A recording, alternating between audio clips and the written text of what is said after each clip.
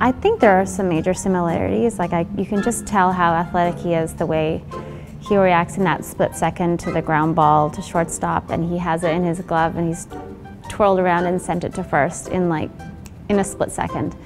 You can just tell how instinctual it is, and that must have taken a lot of practice because it just looks so second nature. I mean, a lot of his moves remind me a little bit of a pirouette, and I think that the fact that he's throwing the ball from the air just shows the control he has to separate his upper body and lower body.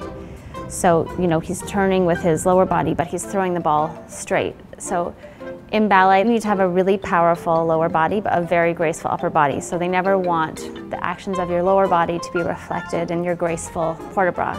So I think in that way, you can see that he has his body split in two. He definitely has his own technique there, ballet-wise, but yeah, I see the similarities for sure. I think he should probably come do the Nutcracker because we have some walk-on roles called the Cannondals, and I feel like he would be perfect, and he can perfect his ballet moves.